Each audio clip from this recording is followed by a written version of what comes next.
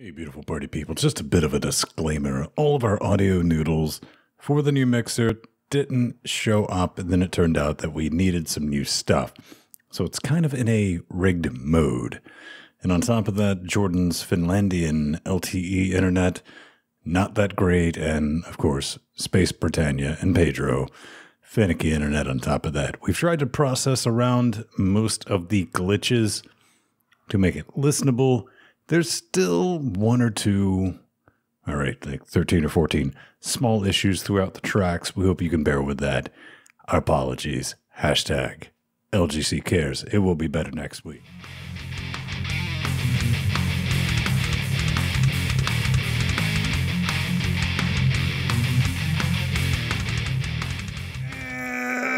Welcome back to another Linux GameCast Weekly, the show that covers the latest Linux gaming news, reviews on Tuesday, and most importantly, whatever the hell else we come up with. This week, Steam has pre-compiled all the Vulcans, but not the AMD Vulcans.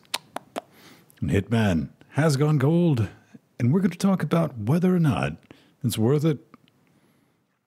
Crow Team learns how to click export. MT learns how to rig a camcorder. And we uncover the sinister reason why IGN bought Humble. It's money. The answer is money. Always money. Valve catches up to Debian 8.9, the only surprise being that they're still bothering. And then we prove just how ugly helicopters really are and how bad we are at controlling them. Sounds fun. I've been Stone here at LGC Actual. This is apparently what schizophrenia, paranoia, or whatever the hell it is feels like, because I'm just waiting. We've somehow stitched together a show and a live stream. It's going to catch on fire. It is. You know it's going to catch on fire. It is what it is. Joined every week by our man in Finlandia. It's where in the world is Sfago. I don't know. I don't even know where the hell to go. San Diego. Listen, sweetie, you tried. I did, man. I'm not all here right now. It's not all my fault. I got my eyes on a lot of shit. What's up? What's new on the island this week, people? This particular island is going to be running an HDD raid with some Western Digital blues. So that's going to be what I'm going to be doing tomorrow. In a few hours ish.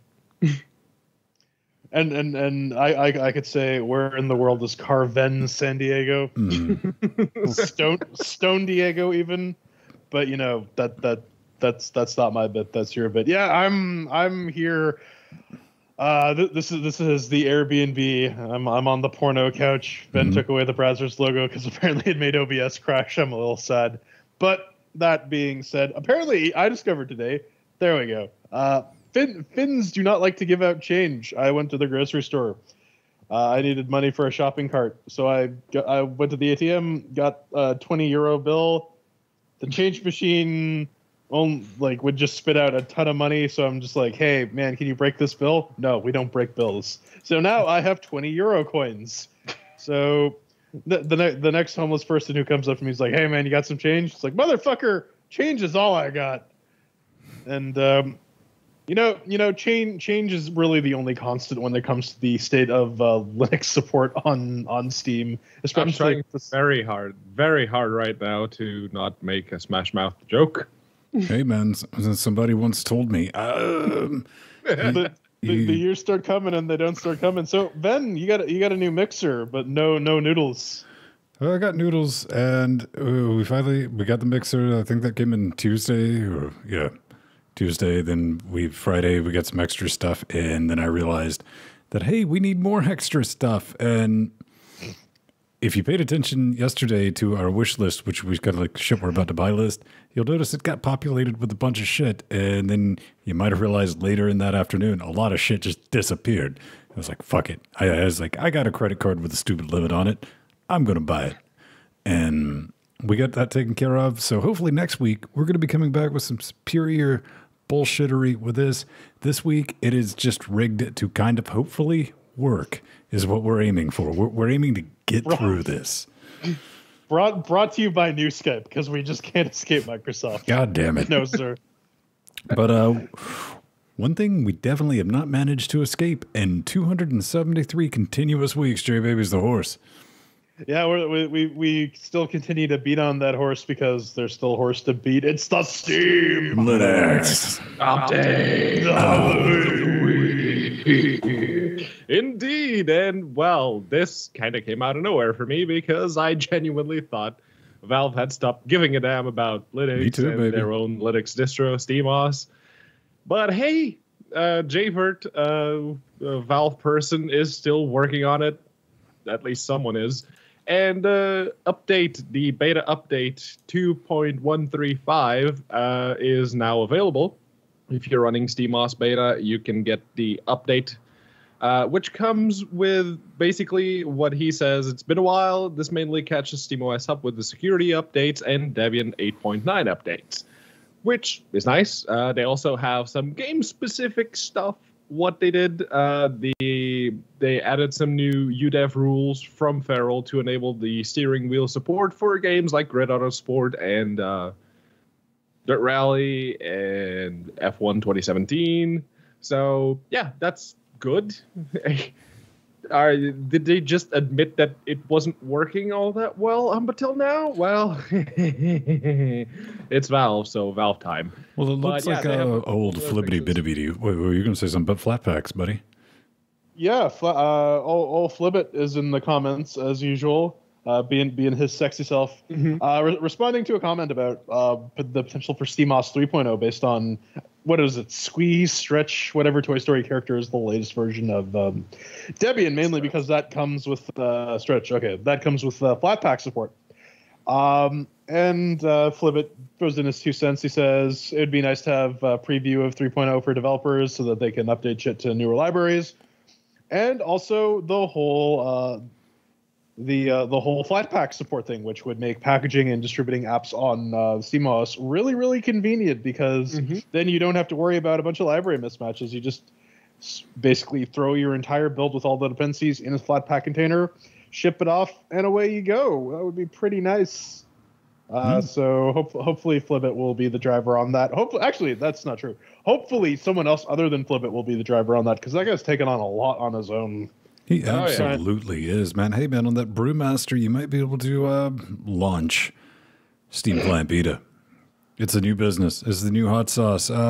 Really not a whole lot in this, but something that is of note. The support automatically download precompiled GPU shaders for Vulkan. AMD hardware on Windows is not currently supported, or a lot of other places. They fixed a memory leak, and they did some stuff with the input. I didn't really get a chance to read over that. Oh, and here's the one that Linux fix. This you would genuinely think this was it. This is one thing that would fix all of Steam on Linux, according to our Linux_gaming.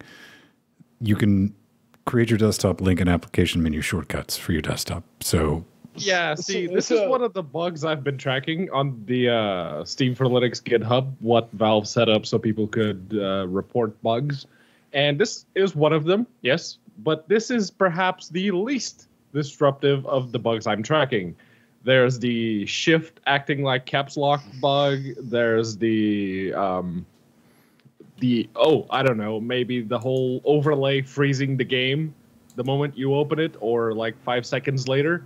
That's a pretty big nope, and they still haven't fixed it. There are a few others, and again, this was probably the least disruptive of. Well, Pedro, you need to spend more money on VR games, and then people will pay attention to you on under Linux. Isn't that right, Pierre-Loup Griffin? Yeah, but as for the Steam input stuff, they added, thanks to the Steam hardware survey, something useful actually came out of it. They have a bunch of third-party controllers that are now supported under Steam input. So if you have a bunch of random, the second-player controllers that you give to your cousin or your brother or whatever, because you got the nice first-party controller, those are also all supported via Steam inputs. But where are the DDR pads, man? I don't know, man. I mean, you should definitely put it in and be like, yo, where's my Nintendo Power Pad support? Yeah, you can also Steam input your Hori arcade sticks. So, for that Street Fighter game that never came on Linux. You could maybe get it working. One feature I'd really like to see them add though for the Steam input though is just make the configurator available just through the regular ass overlay, because it's a pain in the butt to go back and forth between just the Steam clients and the game, especially because you can get the Steam input stuff through the big picture mode overlay, which is an extra level of fuck you. But it is what it is. Progress is slow moving, but it is progress. Speaking of which, how about open source games that show up on Steam every once in a while? Yeah, show up on Steam and for a price. Not the price of free, but an actual price tag that they have going on. So this is Alien Arena. Chances are, if you've been on Linux for a while, you know what it is. You probably played it. But this one is Warriors of Mars. And, well, as much as I don't feel like paying money for another Quake 3 engine-based first-person arena shooter, because we have, a very big shortage of those on Linux. This one does look good, and I don't remember the free open source version looking this good. Maybe they changed it in a while. Admittedly, it's been a few years since I last touched it, but it is on Steam now, and it costs £6.99. So I'm guessing around 10-ish euros, 10-ish bucks. I don't know. I mean, it looks all right, but I got to sit back and I thought about it, and I was like, wait a minute. Do I really want to pay $9.99 for something that I used to play ad nauseum and kind of left? And I don't know how the community is going. It doesn't seem like it's got like negative reviews or anything. A lot of people seem to like it, and I definitely want to support them. But my question, which I think is legitimate, what does this version get me versus the free version? Probably some enhanced RSS. At the very least, it provides some means of support for the community maintaining it. Because I mean, like, Alien Arena has always been this competent first-person shooter. I've always thought that it would be a good idea to start adding sort of a pay-what-you-want option for open source games on Steam, because then you have an avenue to actually, fund the game and actually incentivize people to continue development on these things, and also leverage a lot of the multiplayer features that Steam has to offer. It would be really, really nice if they could have some sort of open source hook into the Steam multiplayer thing, so you could right-click join stuff. But it's Alien Arena, man. You've played it. You can yum install it, or apt-get install it, or pacman SYU it, or download it from BSD ports, because BSD ports is still maintained. And Hippie Jake, yes, I'm aware you can edit the controller profile without big picture mode, but you need to actually do it through the Steam. One thing I think Maddie brought up a really good point is, like, maybe $9.99 is worth it just for the convenience fee, especially if you're an active player of Alien Arena. This is true. I mean, just for the convenience. Of course, if you are a new player to Alien Arena, you're not going to have a very good time, because the people who play that game regularly are the people who only play that game regularly. They really do like it. What engine is Alien Arena on? I think it's IO Quake 3. Is it? It's one of the Quake 3 based engines. There's tons of them now. Send us some hate mail, because I'm pretty sure it's. I have some sneaking suspicion that it isn't actually Quake 3 based and it's just its own game, but I don't know. Speaking of paying a lot of money for not a lot, Hitman. Hey man, it's out. It's been out, and Farrell did a good job with it as far as making it run. But you have the Game of the Year edition because you totally didn't buy the Hitman Complete Everything edition, only to have them come out with the Game of the Year edition. Kind of a dick move. Not Farrell's fault at all. They're just in charge of porting this business. It does include a new campaign, Patient Zero. I played around in that just for a little bit, see what the business was all about, and didn't hate it. I mean, it wasn't horrible or anything like that, but even on the Ryzen 7 1700 with a 980, Pedro, I don't know if you got a chance. It still kind of runs like a little bit of butt. No, but I will get a chance at the moment I get those hard drives installed, because I'm going to install all of my Steam games. But yeah, I did ask you earlier in the week, does it run any better? And you said, yeah, no. Still runs a bit like ours. So one thing to note: this is the first release that I forget what it's called, but after their little divorce from Squeenix, this is the first release from these guys saying they want to keep the Hitman IP alive, and so they released a Game of the Year edition to.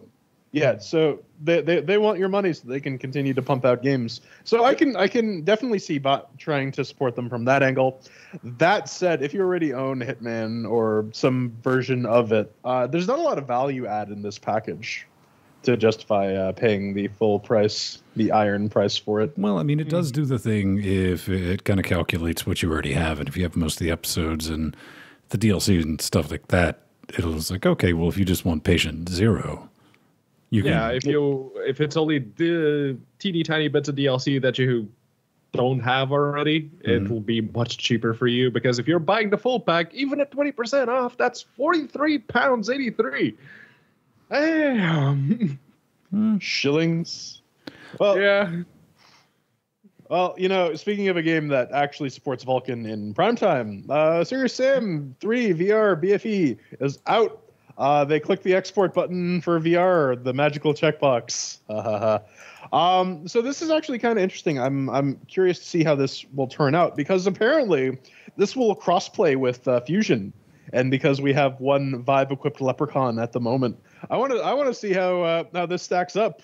I also want to see how empty just sort of darts around the room, Star Wars kid style. I want a camera on empty. Are you kidding me? Now the only thing I want to see is the Vive-equipped Leprechaun short. Absolutely. But they added dual wielding and teleportation to this, as the standard Crow Team VR stuff do. So I'm not really sure how this will affect game balance at all. But it's cool. It's out. If you're one of the minuscule number of Linux users who has a VR headset, this will work, because Crow Team is awesome. Definitely check this out. I mean, I hate BFE, but they're doing good work. You gotta throw them a bone here somewhere. Well, I mean, I think it's probably definitely worth it, because you're absolutely starved if you made the investment. And you're looking for some actual games on VR. Well, Crow Team are actually putting out games. They are. Instead of tech demos. They're their favorite Croatian psychopaths. And it's currently on sale right now, isn't it? A couple of bucks off. Yeah, it's 10% off. If you want to buy like the full Crow Team VR bundle, it's 51% off. You're still dropping a sizable chunk. That's like $85 or 73 pounds. So, yeah. That's significant. Well, dude walked in the first time, Master wasn't pleased, so he's back again with some more Manos. Oh, yes, this is Hand of Fate 2. Master is not pleased. In case you haven't been paying attention, this is Manos 2, the Hand of Fate 2. They've added a couple more mission types, more cards, and they've more characters. Yeah, some more characters, and they supposedly tightened up the combat system, which was kind of our major complaint. I had to go back and to our Hand of Fate review, because I had no recollection of my thoughts about this game, because we just get so much crap. But yeah, it basically, if you want that sort of Batman Arkham style combat, you got this and Shadow Hodor. Those are your two options. So hopefully they actually do have a little less monotonous combat. They've added a bunch of additional weapon types. They have some dual wielding for stuff like daggers. So it will be nice to, if they send us some keys, to give this another check. I actually like the deck building aspect of this game. Basically everything but the combat I liked about the original Hand of Fate. So hopefully if they get that sorted, it should make for something remotely entertaining. Well, I'd really like to throw that in, because that was, the combat was so... I didn't really like the card aspect, but it did have the combat. It's like, okay, maybe I'll like that. It was dog shit. I mean, laughably bad. And this, they said everything's better. Yeah, and the big problem with the combat on the first one was that every swing you took, it felt like it had no weight behind it. And this one, they added that little freeze frame. Whenever you hit something, there's that little freeze frame that just adds it adds a genuine feel of heaviness to your attacks. There's a bit of weight behind each punch and each swing of every weapon. And like Jordan already mentioned, there's a bunch of new weapon types. You can dual wield. You can use two-handed weapons. You can still use the old single-handed weapon and shield. But yeah, no, I did beat the first one. It was a bitch. And afterwards, the game told me I could now play the Infinity mode without any restrictions on the cards. I lost a few hours to that. It was admittedly very fun, but after a while, okay, you could just keep on playing indefinitely, but it doesn't really have all that much going for it the moment you finish the story. This one, the story is a hell of a lot bigger. And yeah, outside of the combat, I really liked everything on the first game. So fixing that, probably going to put this one up for, Game of the Year contender for me. Kind of a little bit of excited about it. What's this thing going to run you?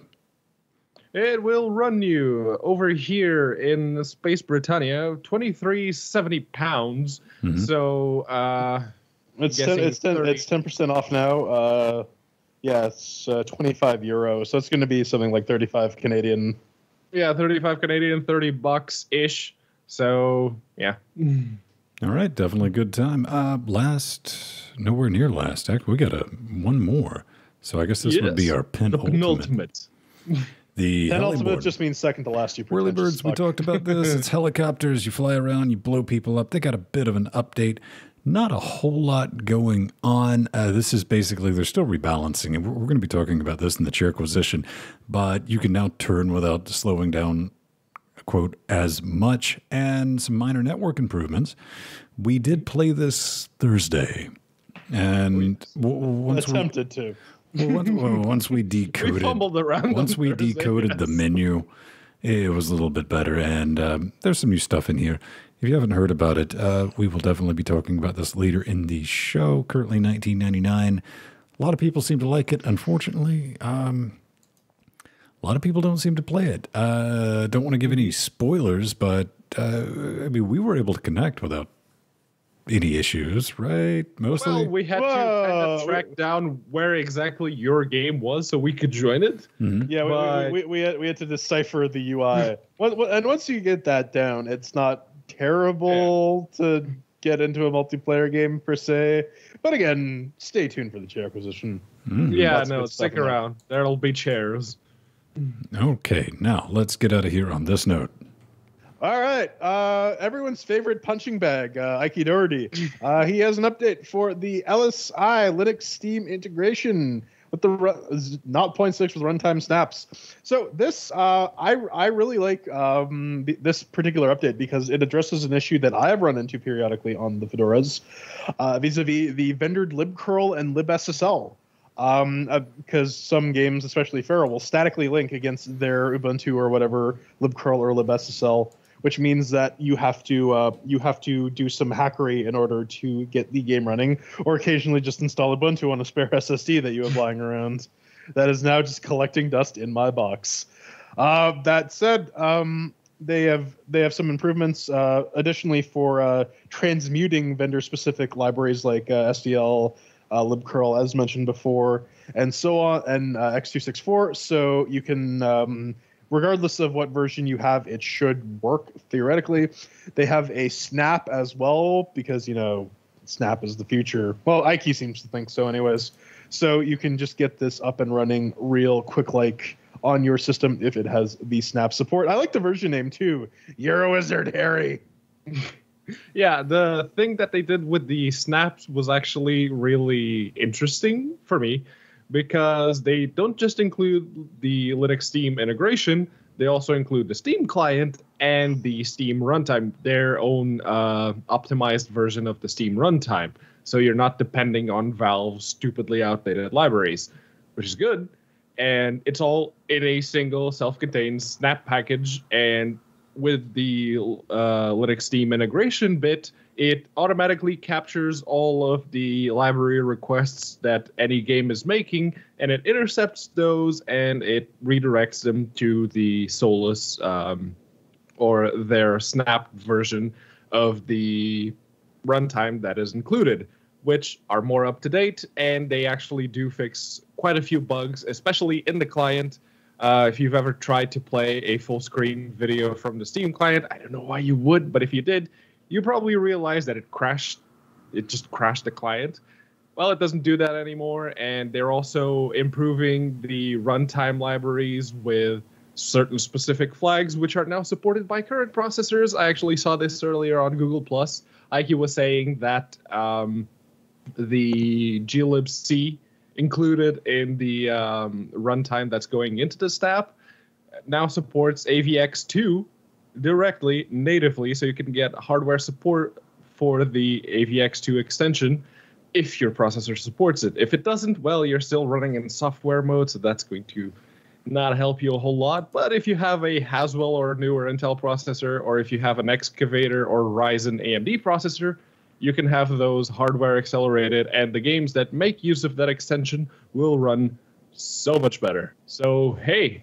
One other thing, too, is this might trip some people up, so just an FYI, they got rid of the save button, so now it will write your settings on close. Mm-hmm. So if you click the buttons, it won't apply them until you actually close the little GUI thing that they have. Well, one thing I'd like to ask about this, so you've at version 0.6, if you're currently running, say, an Arch or even a Ubuntu, I'm running 17.10, would it be worth investigating installing this over just your regular package? Giggity. Yeah, if you have Snap support enabled, by all means install the Snap version instead, but it is still an alpha, so you need to keep that in mind. It's not baked yet. Admittedly, there is a link in the show notes for the Google Plus collection that Joshua Strobel's been posting with as many games as he has. He's been trying them all and showing that, hey, they work. And there was an issue with Vulkan games because, well, libvulkan was throwing a hissy fit because of the snaps. That's been fixed. So that's going in on the very next release. But yeah, no, just including the Steam client, the runtime, and the Steam integration for the intercepts, that is going to knock shit out of the park. Now, one thing I wanted to just bring up before we go to break is because you are fucking with libraries, will VAC catch this and ban your ass? That's a good question. Ike, get back to us. Coming up next, we talk about selling out, which basically means if you make money in the entertainment business, you have sold out.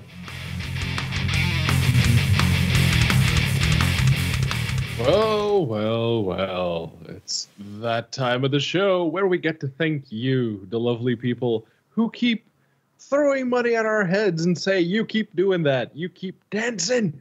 You dance, Mark, you dance. I just kind of wanted to keep on that image of Pedro just throwing the Hitler salute. Just to issue a correction from the previous segment, Ike did speak up in chat realm after we cut out. Apparently, LSI does not trigger VAC so far. Anyways, for those, and Ike's one of these awesome people who continually gives us money over and over and over again. And if you want to be like him and make your own Linux distribution and hang punching bags behind you, you can head on over to linuxgamecast.com/support the show. There's a bunch of links there. You can click on them. Keep clicking on links until you get prompted to enter a credit card number. Enter a credit card number. I'm sure that nothing nefarious will happen after the fact. I mean, what are we, Equifax?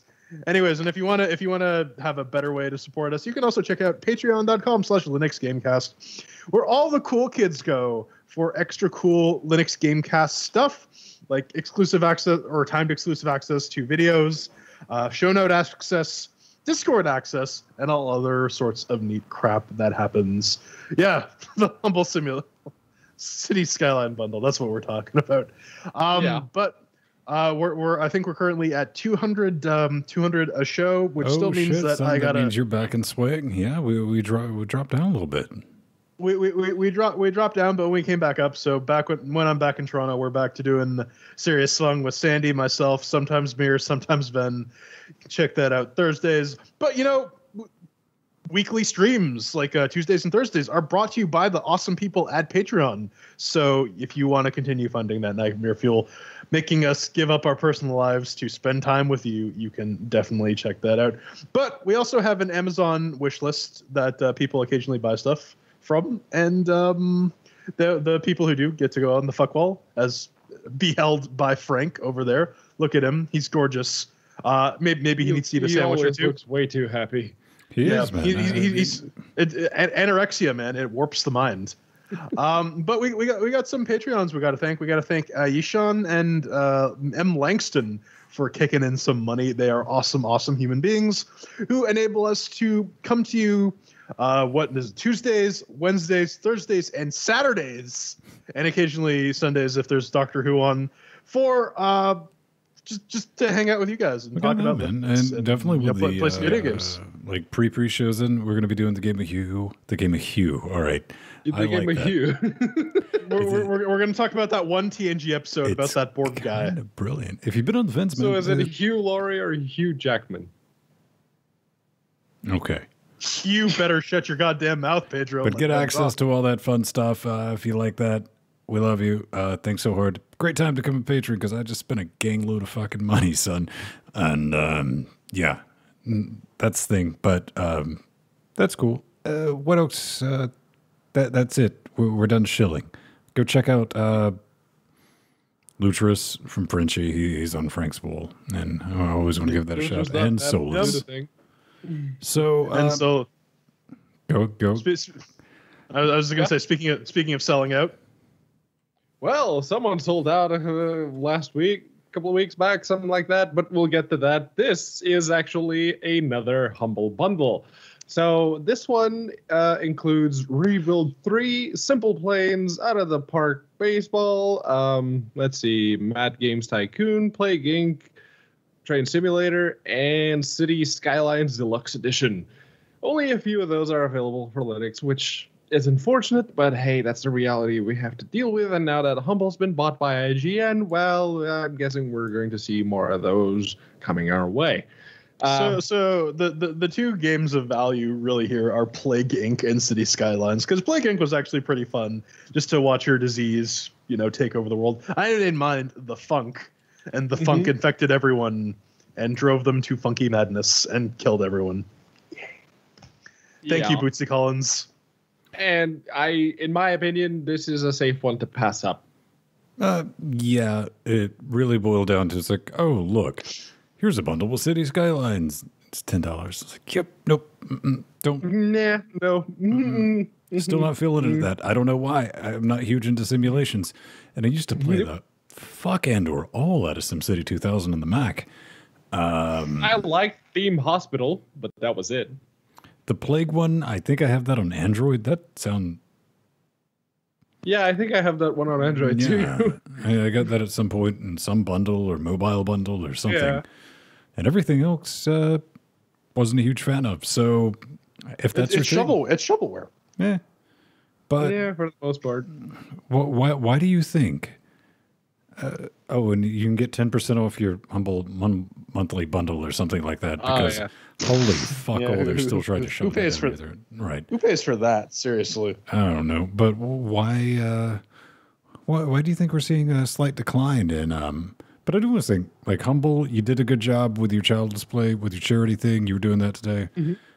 Good on you, because they do good work. But someone kind of looked back into this business and had some questions about why bundle, why? Yeah, so this is from Gone with the Wind. You can find the links to all this stuff in our show notes. And he raises an interesting point. Whoa. Effectively, in addition to sort of the similar vertical integration that IGN and Humble have in common, one thing that IGN gets out of this is purchasing data. Because, as you know, we live in an Orwellian state where everything you do is tracked by every single freaking corporate interest unless you install a privacy badger, which I highly recommend you do. But that said, because Humble is tracking your purchases and tracking what kind of stuff you're interested in, IGN can use this to provide better targeted ads at you. And that is the high and low point of this article. And it's something I really didn't consider at all when this originally came up. And it's a very valid point. The fact that IGN is primarily an advertisement company. They make game reviews and whatnot, but their real reason to exist is to sell you things. Mm-hmm. So they've purchased a ton of purchasing and browsing history. They're going to target. They're going to. If you're going to log on to IGN, they're going to target more ads at you, better targeted ads. And so the moral of the story here is don't read IGN. But if you're already here, you probably don't do that already, but shut up. It's well, everyone's been mentioning that this is a conflict of interest for IGN because they provide game reviews and at the same time they own a game store. Mm-hmm. Because yes, that's what Humble is. They may have started with the best of intentions and being, the charity thing, doing bundles for charity, and and to be fair, they get to write off the charitable donations. You do not. Yep. And another thing you don't get to do is opt out of that data collection if, say, you're using Humble to. Let's say you buy a specific bundle and then you buy another one which has very similar games. Now, there is a connection, and IGN is going to use that to track your likings, as the case may be, and they will target those ads directly at you. Well, if you're like me and you have uBlock Origin installed and you don't have anything whitelisted outside of, like, YouTube, well, you're probably not going to see a whole lot of ads coming from IGN, but a lot of people still don't, so there is no actual implemented way for you to opt out of that data collection because Humble in their end-user license agreement, they specifically say that they do not honor third-party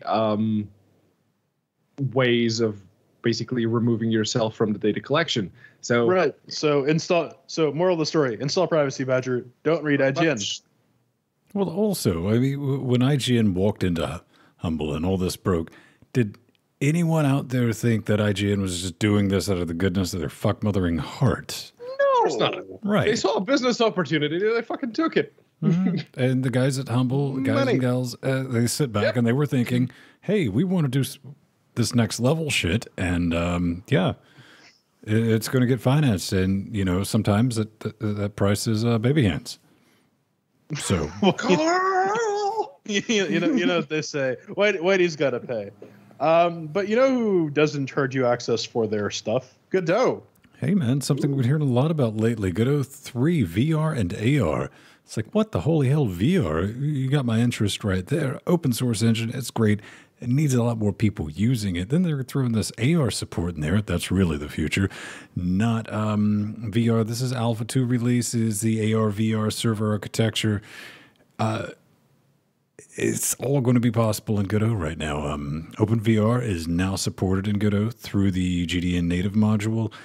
But in the next release, the 3.0, AR is probably not going to be supported, but this is a pretty fun read straight from the horse's mouth, as one might say. And well, here's the thing. Doesn't it seem like just in the last 2, maybe 3 months, like development on Godot has just... They did get a couple of $1,000 from Microsoft. Yeah, plus they do have that Patreon. But so my understanding is, because I skimmed the article a little bit, I didn't give it a proper dissection, but they actually implement a separate server on top of the game that actually handles sort of headset tracking and object tracking, and then just feeds it back to the Godot engine so that it provides an object that you can manipulate within the engine. This is correct? Mm-hmm. Seems to be. Although I did have one question.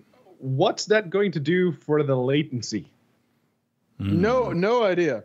The other point of contention I had is because and we've discussed this ad nauseum, and yes, Godot has a legitimate reason to stick with OpenGL 3.1, but when you're doing the VR, you maybe want the extra horsepower that the Vulkans can provide. So I'm curious as well about how well this will actually work. It doesn't. in Well, practice. one of the things I'm definitely thinking about with that is with mobile devices right now.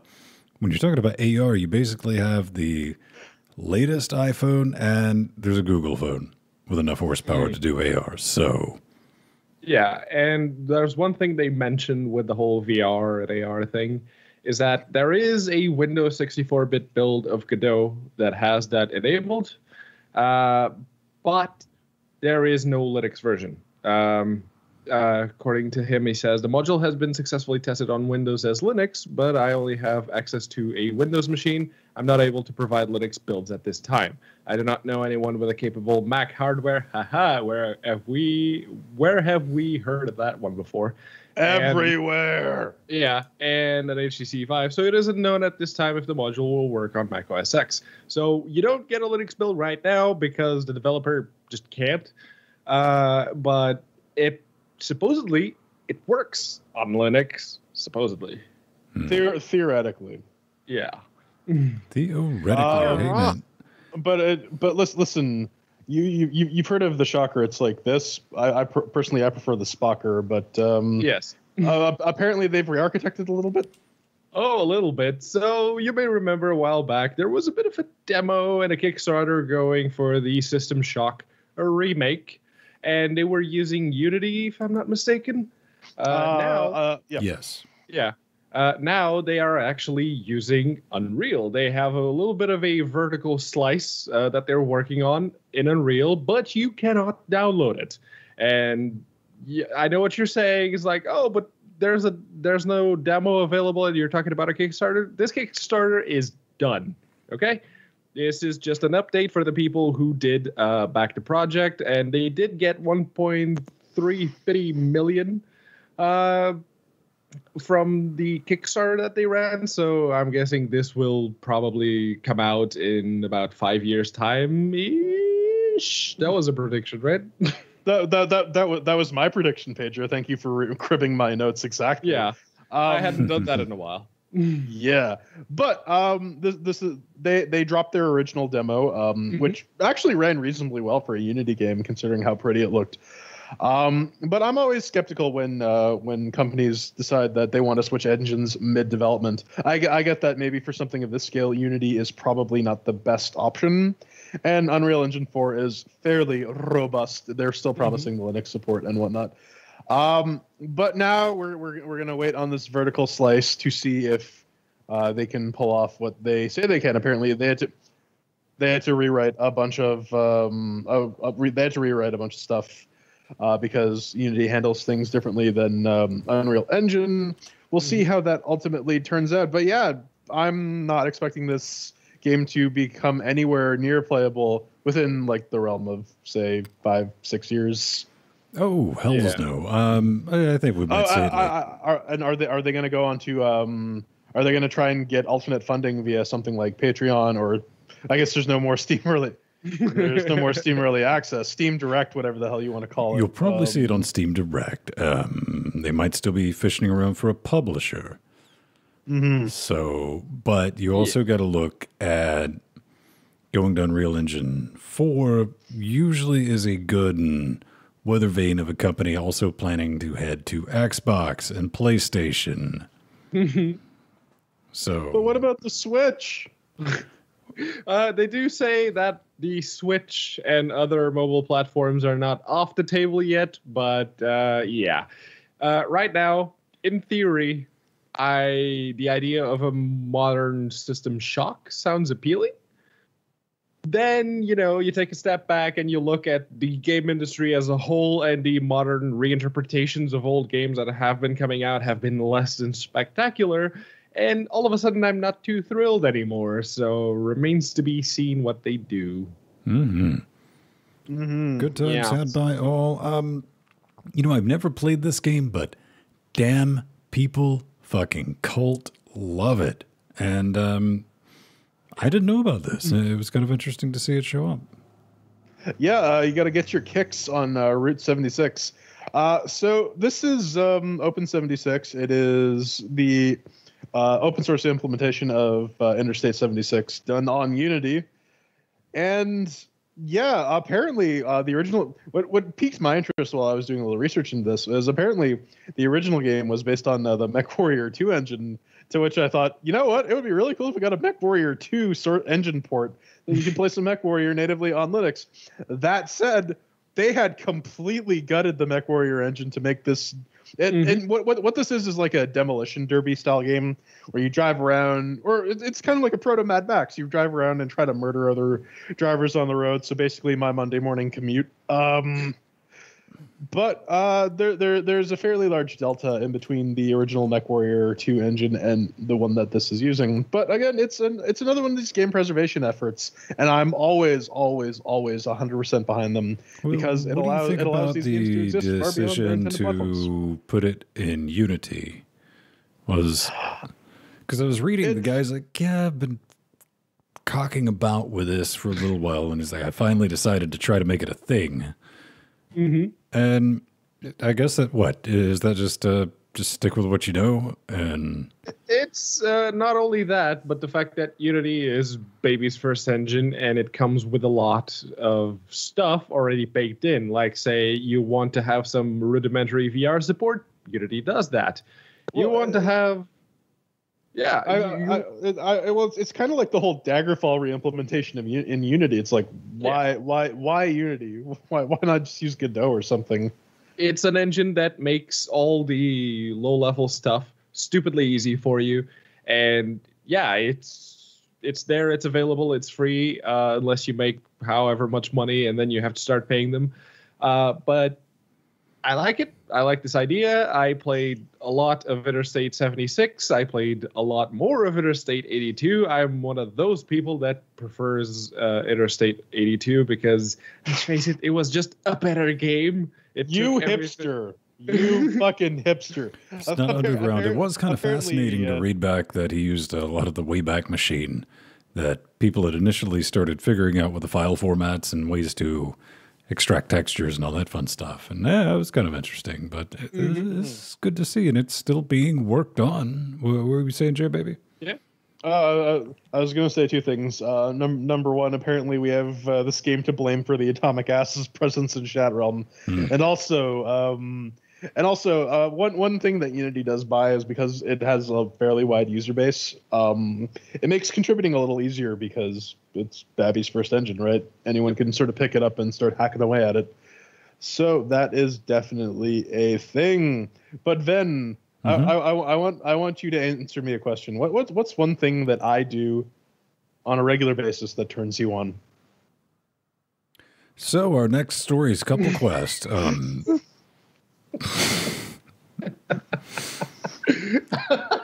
That is literally one of the screenshots. I am not bullshitting you. This is a sexy couples card game written in Godot. That's really all I can say about it. Other than I smell some aftershow bait. Hey man, what do you mean? The Couples Quest has been rewrited in GD script using Godot. Add your own module with tasks. Listen, you can make fun of this guy's grammar all you want. You're not answering my goddamn question. What do I do that turns you on, then? So it seems like a competently done game created with the Godot engine. Describe something your partner does that really turns you on.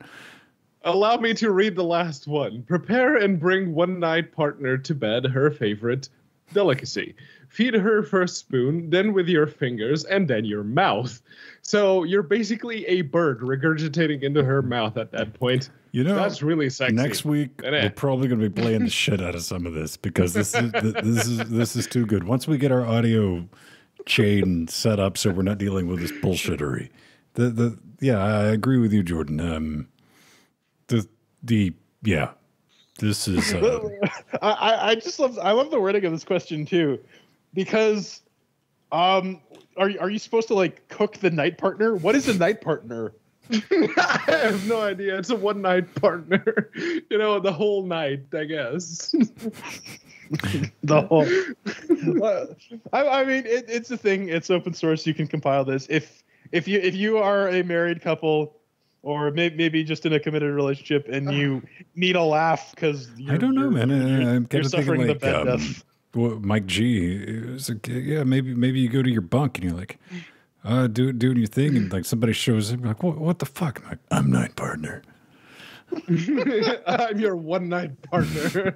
No, it basically just breaks out into the Nightman song from It's Always Sunny in Philadelphia. Okay. Let's put a bow on this. We were joking before about the Nintendo Switch. Someone has decided that he wanted to make his own, and so this is from Hackaday. Links to all this crap in our show notes. This is a 3D printed Switch-like thing based on a Raspberry Pi. There's a little microcontroller in there that handles all the controller inputs that submits to the GPIO. It's running RetroPie and the emulation station, and it's basically just a portable console. Eat your heart out, Schmuck Zero. Someone did this and actually got a workable prototype. I was about to say, well, what does this have in common with the Smash Zero? It's like nothing, because this actually exists. Yes. Yeah. So all the schematics are up there. It's entirely Raspberry Pi based. Though to be fair, this is more of a Wii U than a Switch, because you can't separate the controller sides from the unit. The Switch also has some beefier hardware with that big ass Tegra chip in there. That said, it is a really cool DIY project if you want to just sort of a Game Gear-esque console you can bring on the go, play some games on your Pi 3 or whatever. This is totally a way to go about doing that. And like I said, one of the really cool things is this guy is working on setting up some wicked nasty keyboard cord or keypad cord setups. So if you want to change settings, you don't have to actually plug in a USB keyboard. You can just do the up down, left right, BA, start, select, insert penis here, and you'll eventually be able to get to whatever settings you want. Like I said, still a better love story than the Schmuck Zero. Who threw that in? Yeah. Was it Steve-O? Yeah, Steve-O's to blame for this one. Yes, he is. And to throw some bonus soda at it, it'll play more games than the Switch does right now. So, hey. Now, as Jordan mentioned, you can't really separate the controllers to have like the teeny tiny ant-sized ones. But hey, you can also do some of those. Just grab some of the teeny tiny Bluetooth controllers off whatever website you like to shop your electronics at and make them fit. Hey, man, this is like one of the times I was debating whether or not we should throw this on our Wednesday show, Pedro. Because this is first time in recent memory that I've seen a Pi project. I was like, shit, somebody needs to make me one of those for Doctor Who Day.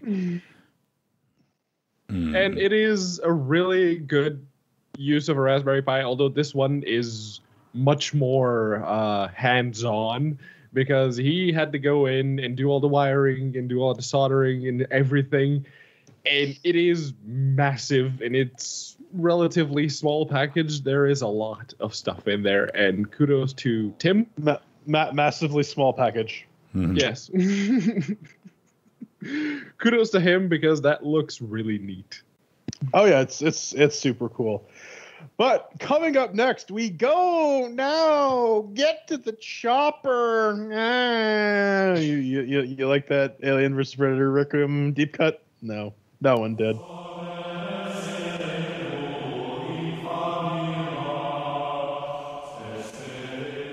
Oh shit! I wasn't prepared for this at all. Wow, that was basically my excuse for flying around in a helicopter. This is Hellborn from JetCat Games. It's developed on the Unity engine. You can pick it up for around £15, 20 US dollars, or 500,000 Canadian dollars. What is it? Get behind the cockpits of the best helicopters in the world. Play from the classic machines of the 1950s to the modern gunships of the 21st century. Play missions with your friends and compete with players from all around the world in various multiplayer modes. And of course, the devs did send us some keys for that. Thanks a lot, JetCat Game. So this is the Chair QA-ition, where we take a look at some games that people send us and maybe give them some, put them through the ringer, give them some QA that they may have not gone through before going to release on Steam or whatever other service you got. So we rate them all with chairs. 1 chair means that it's crap. 2 chairs means that it's meh. 3 chairs means that it's pretty good. And 4 chairs means it's so good I have to get closer to the camera. We also got our categories of doom, mixed with the working, shiny sounds, controls, and fun. So we do it in a bit of a round table these days. So Pedro, how did this work? Actually, it worked reasonably well. It was very glaringly Unity because the moment you start it, you get the dark blue screen of nope. And it's the Unity bloop-a-noop. Mm-hmm. Thank you very much. It has that nasty tendency of just spawning in the wrong screen all the goddamn time, even though I went into the prefs file and I set it to spawn on the active screen, and it just fucking doesn't. But then again, that's Unity nowadays. I don't even care anymore. Is that a common thing? Because I use separate X screens like a sane person. Yeah, no. If you have like the extended X desktop or twin view, like NVIDIA called it a while back, it does that constantly. Yeah. I mean, I was playing this on the laptop with the i7 700 HQ and the 960. And the only real issue I had with the working was those shader compile times when you just started up. It took forever. Oh, it took a little bit, yeah. I was a little concerned that like the game would just not work, but yeah, I actually it did that thing where when you're just about to alt tab and kill it, just before you hit enter, then it shows up and you're like, God damn it! It knew what I was doing.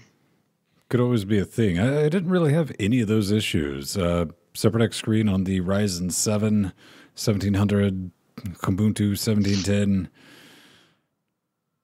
Nothing to really complain about. Then you really shouldn't, I don't believe, because I mean, you could run this, I would dare say, on a calculator and or a low-end mobile device. Yeah, no, the performance seems to be there. I haven't actually tried it on the laptop, but it does seem to have a good enough performance. On the 1080, I never really saw it drop below 50 at any point. So, hey. Yeah, on the 960, I'm at 720p. It was running at like 150 odd frames a second. When I bump it up to 1080p, it would try to maintain about 60, and it would dip to about 47 at the lowest, but it was relatively consistent and above 50 FPS. So, for a Unity game like this, that's honestly better than what you can expect. Yeah. All right. So, if we wanted to attach a chair, I think 4 is fair for mix with the working. Yeah. 4 all the way around. 4 to the floor. Well, at least for mix with the working. Up next is Shiny and Sounds. So I hope you like hearing because that's all you're going to be hearing. There's some like generic guitar noodling that happens.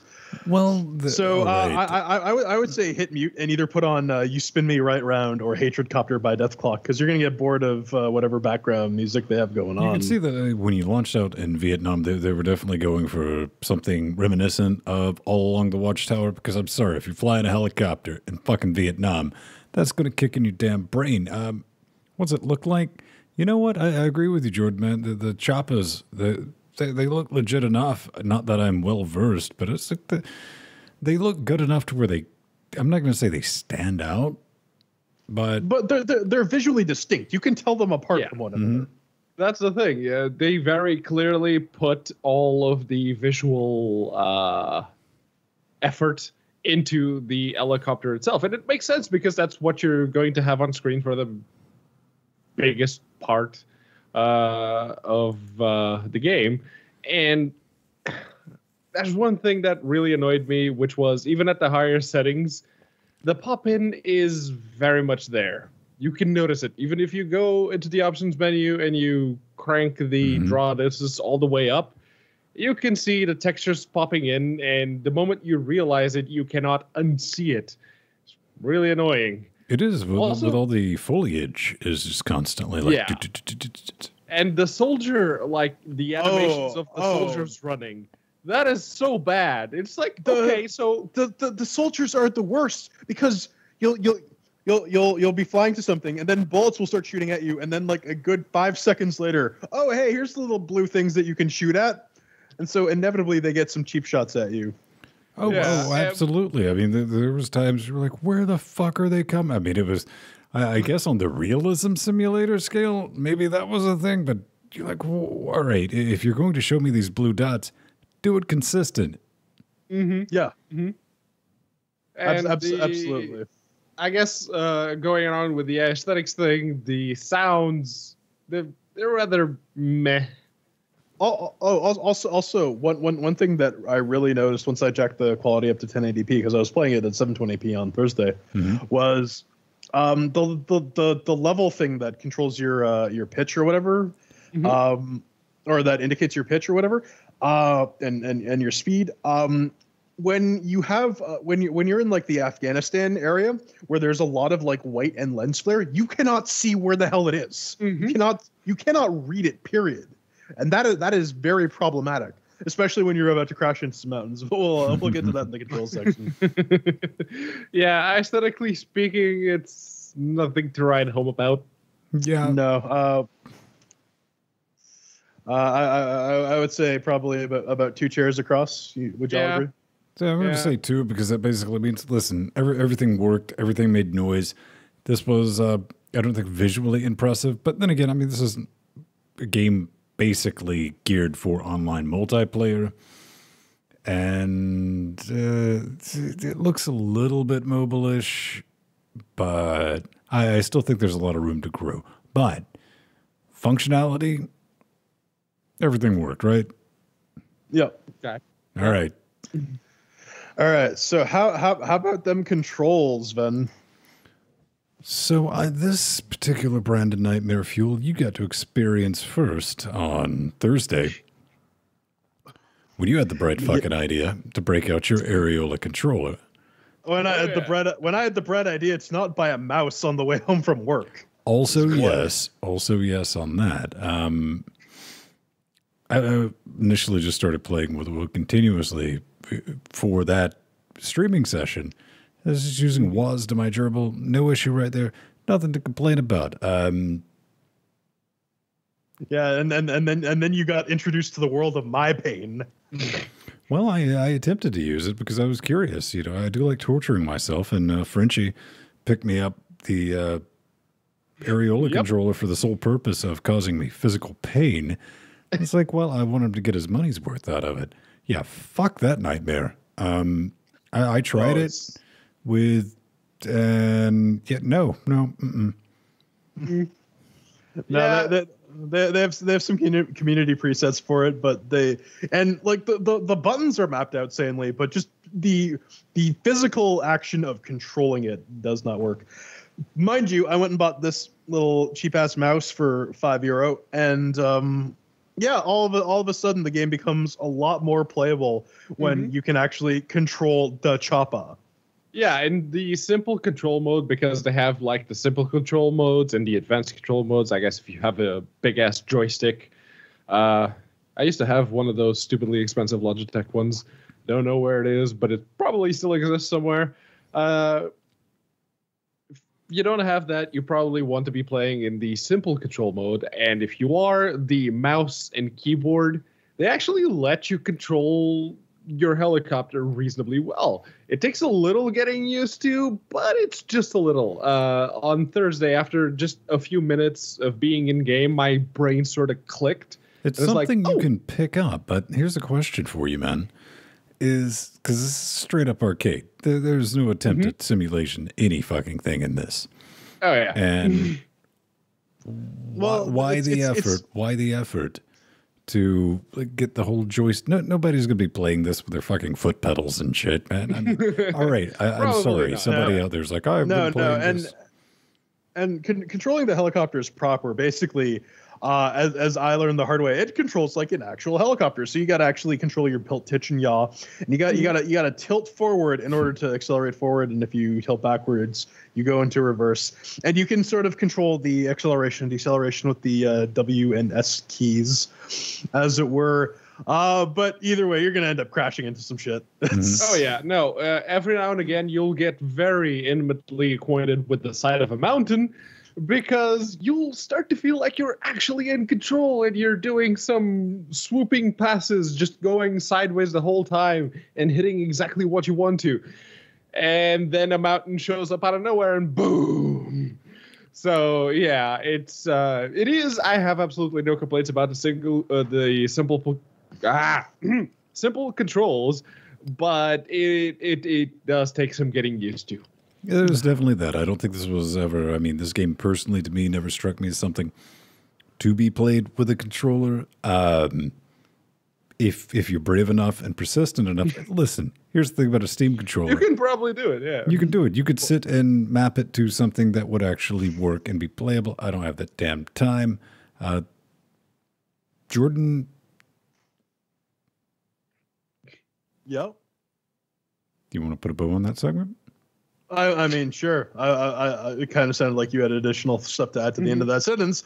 But anyways, I give it 3 chairs. Y'all gave it 4. So we're going to average that out to 3 for the controls. And finally, since you're the only one who really seemed to like it, Pedro, you can start off the fun segment. Yeah, I genuinely didn't hate it. Now, while we were playing the game on Thursday, Jordan, you mentioned that you mentioned the similarity between what we were doing, basically going around, setting down, dropping some soldiers off, coming back up, then going to another place.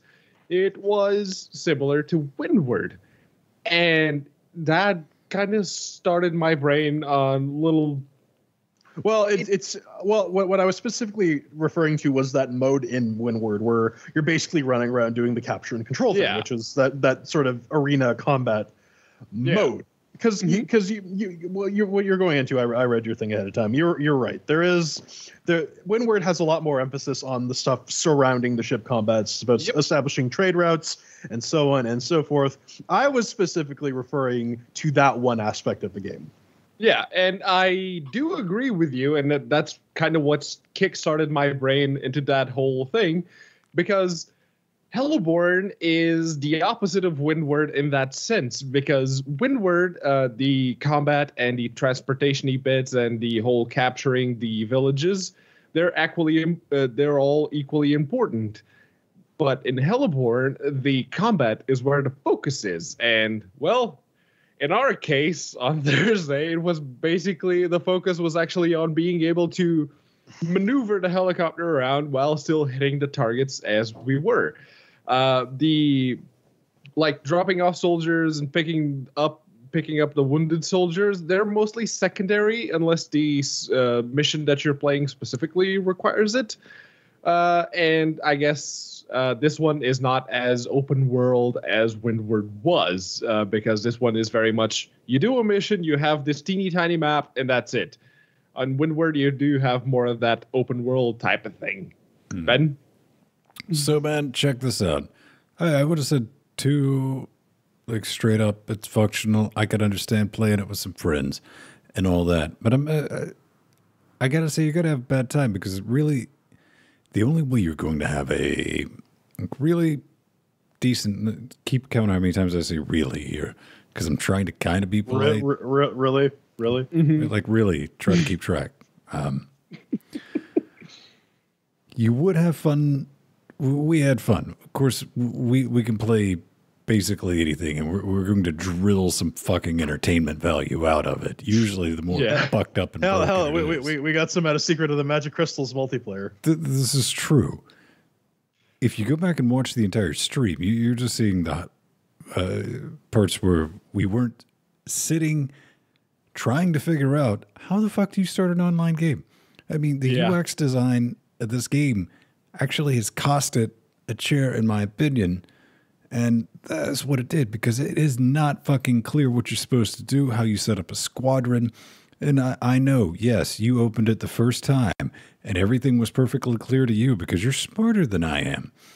Sure. Just like, that's why we named it We Suck At. Mr. High IQ. On the videos, because I think we got like 2 or 3 comments on that stream. A lot of people aren't playing this, and you could definitely tell that they wanted to talk some shit, be like, you don't know what you're doing.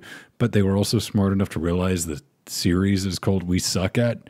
So like, oh, they didn't want to be that guy.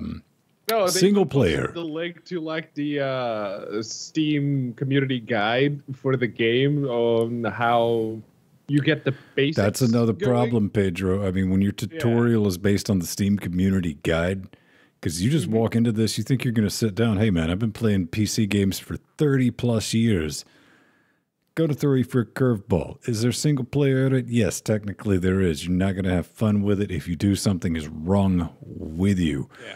Unfortunately, with the multiplayer, unless you have a crew with people together, the actual community right now, I'm not speaking out of turn. It's kind of dead, Pedro.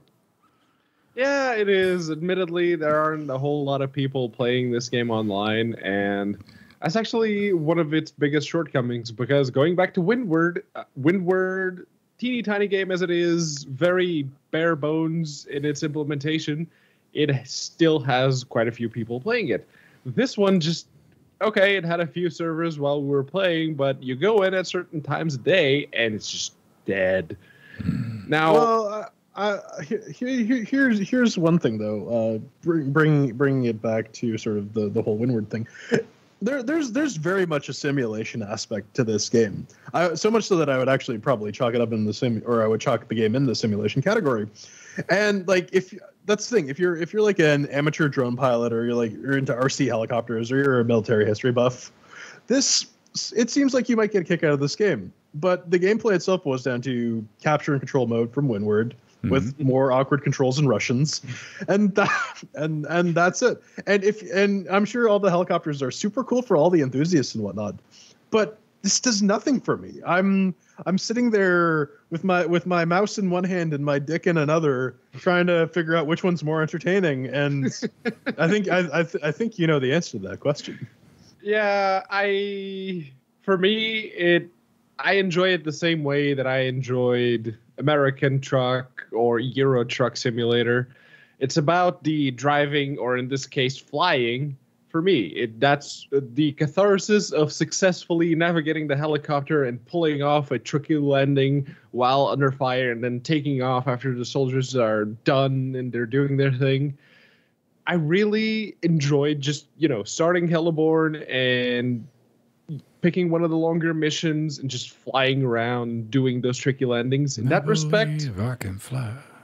It tickles that part of my brain where the feeling of catharsis lives.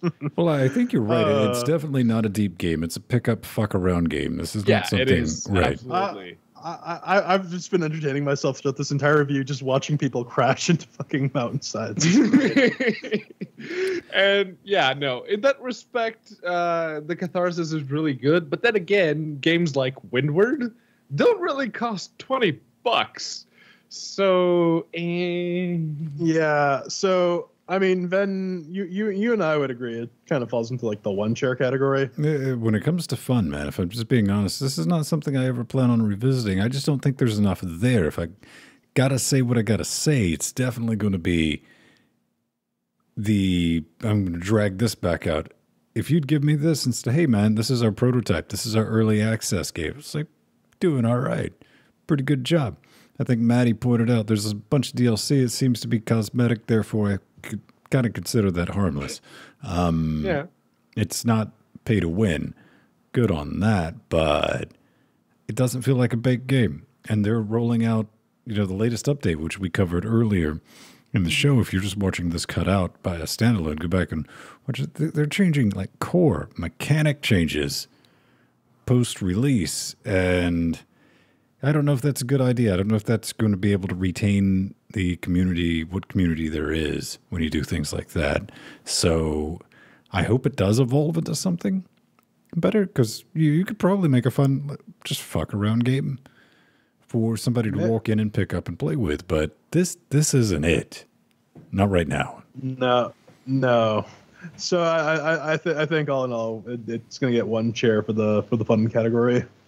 Yeah, even though I liked it, it is.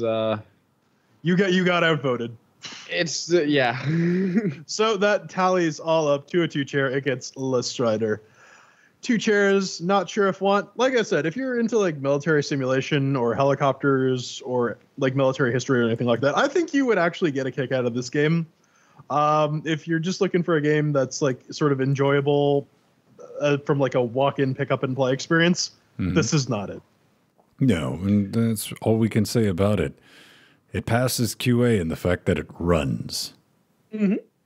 And after we managed to work around the user interface, user experience, whatever you want to call it, you can't actually find your friends because they are highlighted in green. So they did put some thought into it. Yeah. So coming up next, we talk about the good kinds of cholesterol versus the bad kinds of cholesterol, and what happens when you really put the pedal to the metal.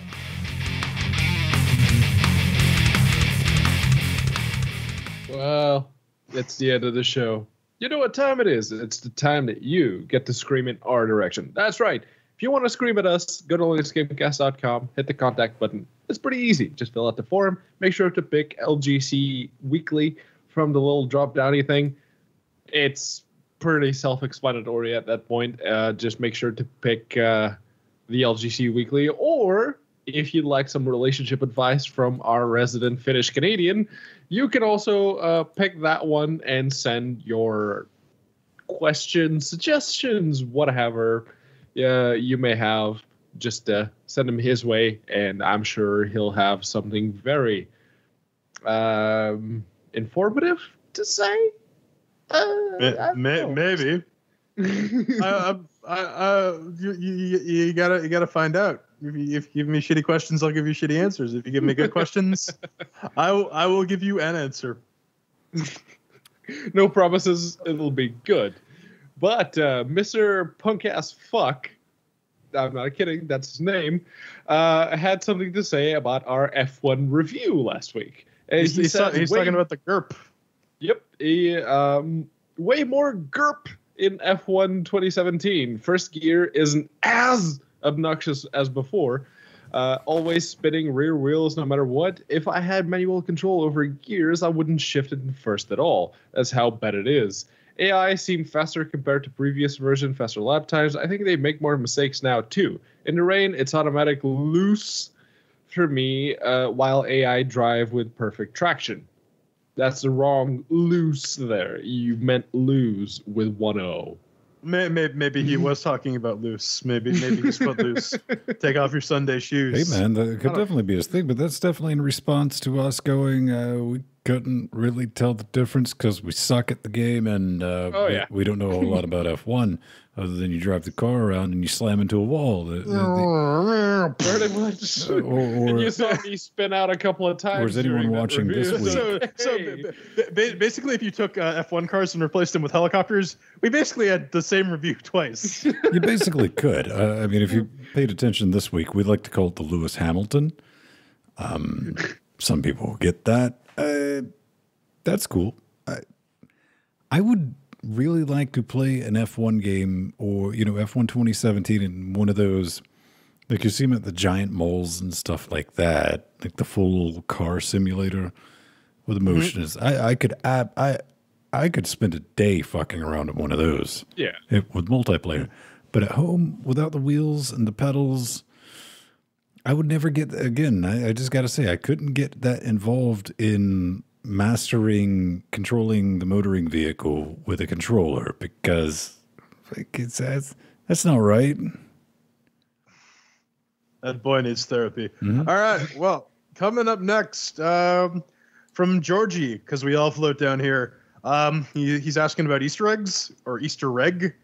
I found this out of place tooltip on the site, and I thought I should report it. And he gave us a little Imgur link to the Desura site at the bottom of our page. Yeah, Desura.com. You can find it at luchers.net.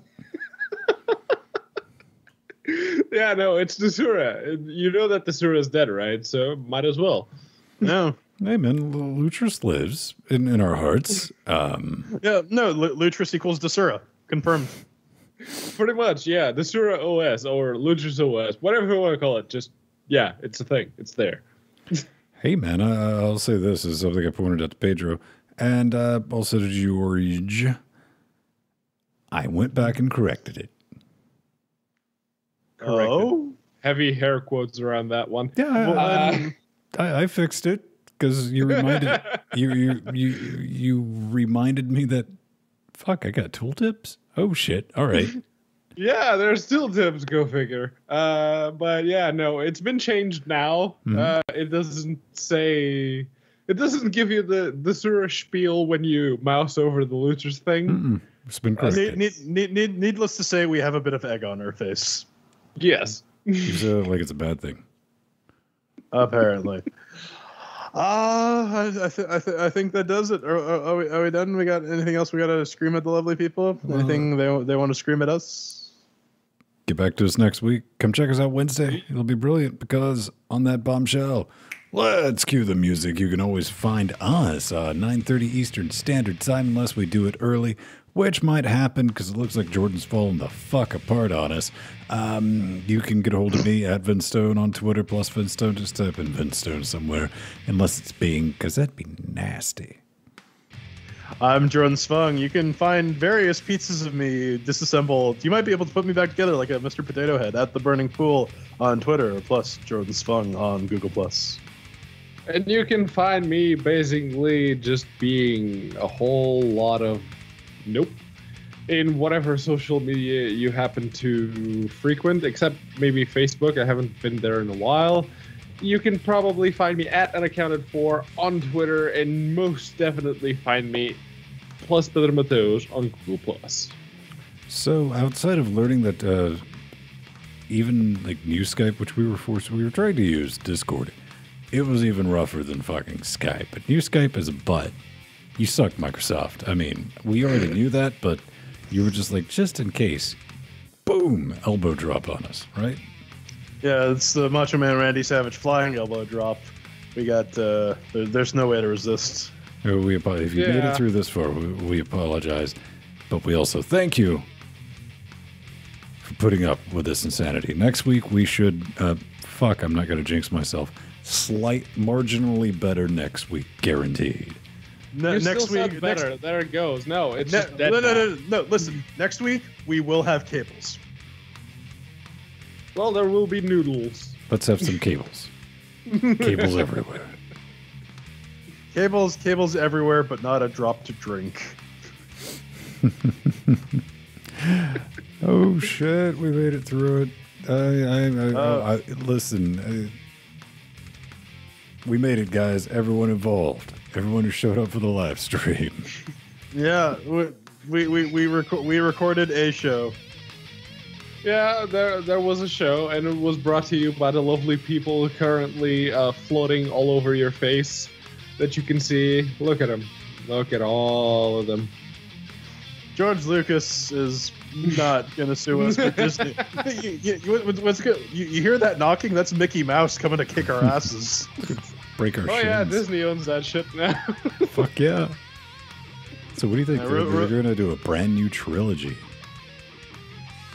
Yeah. I mean, of course. Like now that it's a money-making machine, there's no reason why they would stop.